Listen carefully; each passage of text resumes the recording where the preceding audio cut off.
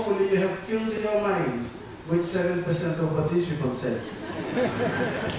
And when I speak, I may be wasting my time. What do you think? I say something or not? Yes. Okay, now add on 1% to 7%, and I think things will be okay in your mind. First of all, we had the good talk long. Now I want to say this to all of you.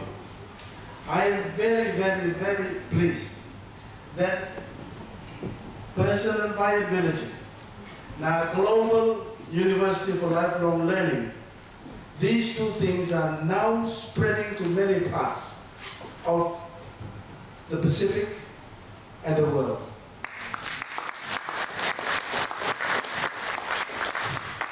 We want to help the communities who have no chance of getting educated.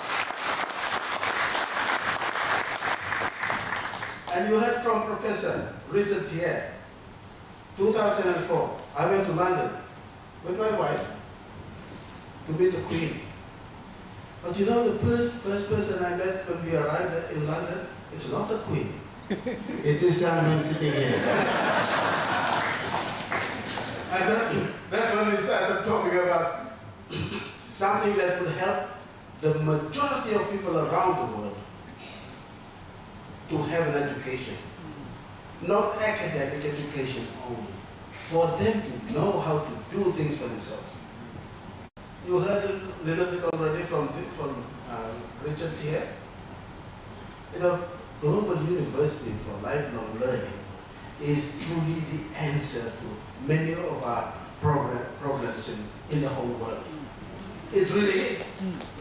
So he said, we've started in many, many places. We are strong now in Jamaica and in Malaysia. And now we are in Africa. And many countries in Africa want the organization to be there. Hello. And I want to tell you, this thing is going to cover the whole world. That's why we call it the Global University for Lifelong Learning. Unfortunately, because of the vision that many of us have, these two organizations are now working together. Okay, I'll call you then. Personal viability as well as Global University for Lifelong Learning.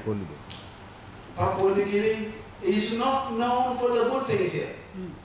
Okay, known for maybe rich natural resources, the gold, the minerals and gas and petroleum and so forth, but maybe nothing else. Yet these two programs originated here.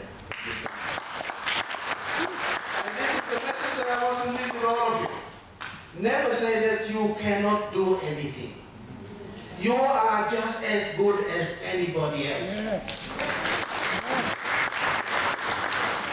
And if these two organizations can do something good already and have been accepted in some part of the world, we can do just as well or probably better.